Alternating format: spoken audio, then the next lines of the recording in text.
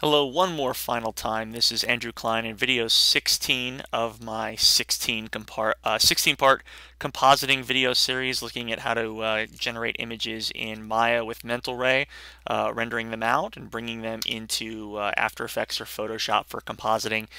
In this final video series, we've pretty much already got everything put together. I just want to cover how to get elements out of After Effects so that you can have your final render.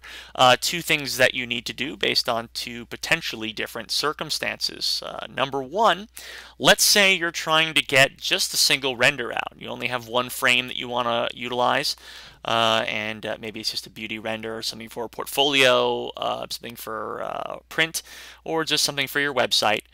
What I can do is in my composition, I can go to Composition and choose Save Frame As, File. This is simple enough. My output file I can name. I'll choose this creative fawasfafadafa.psd, which is just me jamming on my keyboard there.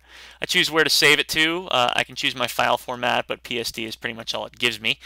My output mode is Photoshop, and here I can kind of choose my format for all of this, but don't really touch any of these settings. I would just say OK, and I'd hit render. It's going to take a minute or two here. I'll see what it does. And when it's done rendering, you'll hear a little chime noise inside of After Effects, which you won't hear in the screen recording here. I think it actually just finished. I heard it record and finish. Here is my image. There it is. There's the final image. I've got this all rendered out. It's as simple as that, and I've got this set up and ready to go. So that's the simple way to export out a single image of your final composite. Now, if you have a full image sequence, this is a little bit more complicated, but we'll walk through this here at the end. The one last thing that we've got to do. If you've got a full image sequence, you just want to make sure you're in your correct composition, and then go to Composition and choose Add to Render Queue. And that'll take you to your render queue window yet again. Now this time you probably want to export this out as a movie so you have your whole image sequence.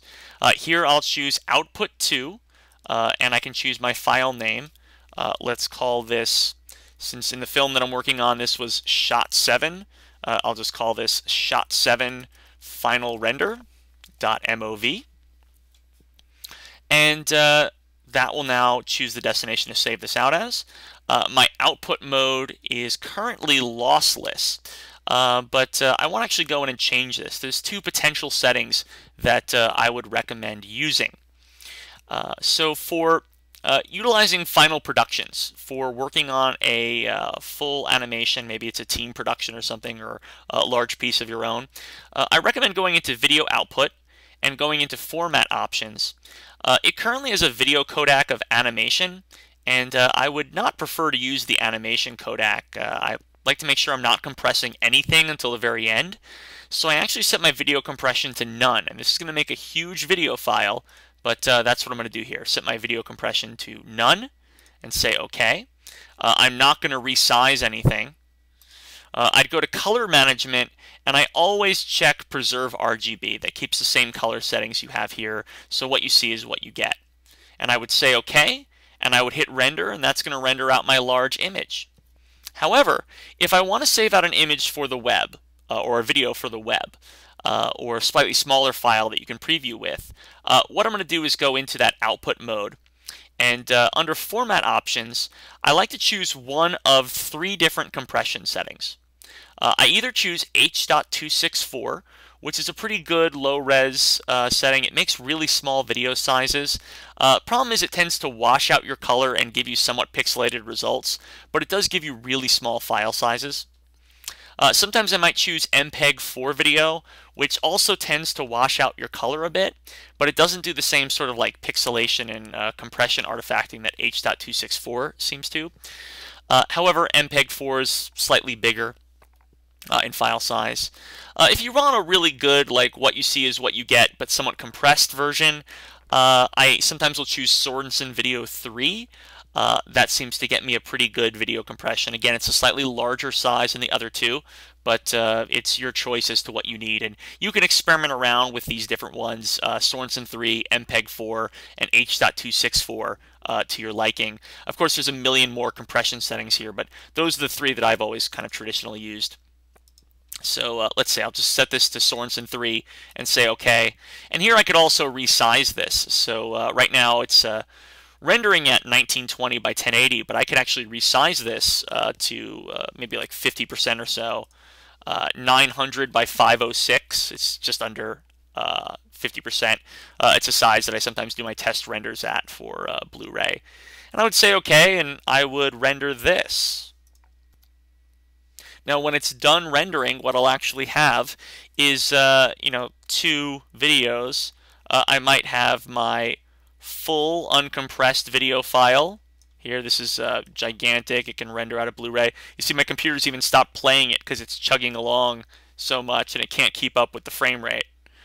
So I've got this video file, and then I've got my small video file, which is a lot smaller, compressed. You see my computer can play it natively, although when I zoom in, things are a little bit blurrier because my resolution is lower. Difference in file size, though, here. Here's my full uncompressed shot. It's 21 seconds long. This full shot at HD is 3.2 gigs. However, my small shot, the one that I compressed down, is only 89.5 megs. So that's a many times increase trying to get out that full shot. So it all depends on what you need and what your final output is. That is now hopefully taking you guys all the way through the process of breaking up parts of a render and compositing those parts back together. I hope we've covered enough of the sort of ups and downs to help you figure out how to do composites on your own.